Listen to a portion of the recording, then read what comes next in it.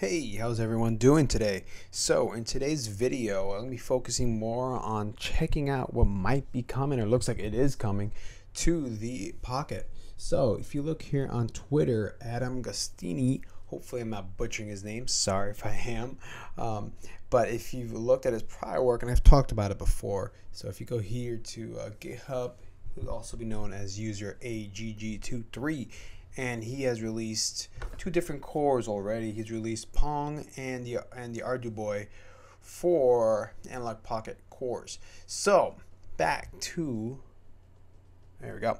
So now we're back to his Twitter page. Now it looks like he's been working on NES and Super Nintendo, so that's pretty cool to see. Now if you look right here, now just a quick clarification. He has been working on porting the cores that were already developed by Mr. So just to get that out of the way, it looks like the NES is about 99.9%.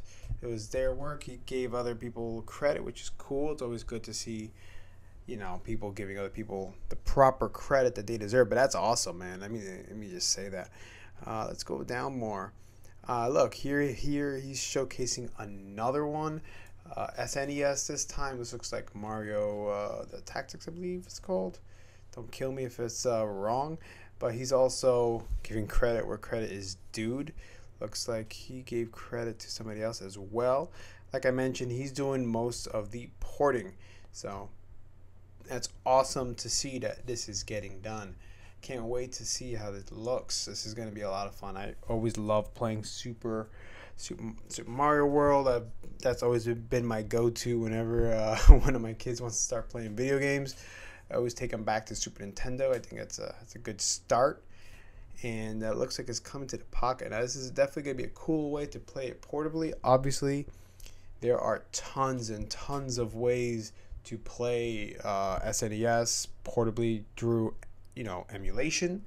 You could, going back, I've been playing portably since the PSP. They had a good SNES emulator that did run pretty good. Now that didn't run everything perfectly because it was a PSP, but it did a very good job, to say the least. It really did.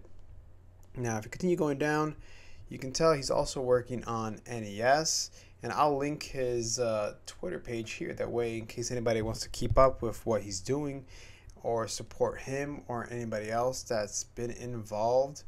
So it's really awesome. And I love that he's also giving credit where credit is due to everybody else who's actually made these cores possible. So that's always a good thing to see. Now, man, that's awesome that he's doing this. I love the ports. And they really are doing a lot of stuff. I'll give them that. Here's a Tecmo one. Yeah, because they had a new Tecmo release. I'm still trying to work out how to properly do that one before I make a video on that. But man, it looks like this is going to be a lot of fun. Let me say, I cannot wait till this gets released, and I hope it gets released soon. I really want to test it out and see how it handles, because that's going to be awesome. And when that gets released, I will definitely be sending this out to the world to see. I gotta say, like I mentioned, he gets all the credit for porting it. That's awesome that they have somebody actually working on porting this stuff. We're already gonna have so many different systems, a bunch of Nintendo systems, Sega systems. So this is gonna be amazing to see what other systems, and I already see arcade systems coming on. So it's only a matter of time before we get more and more cores. Can't wait to see what we can push. So, all right, everyone, that's it. I just wanted to show you what was going on in the world of Twitter and Analog. So I hope everyone enjoyed the video, and I will see you on the next one.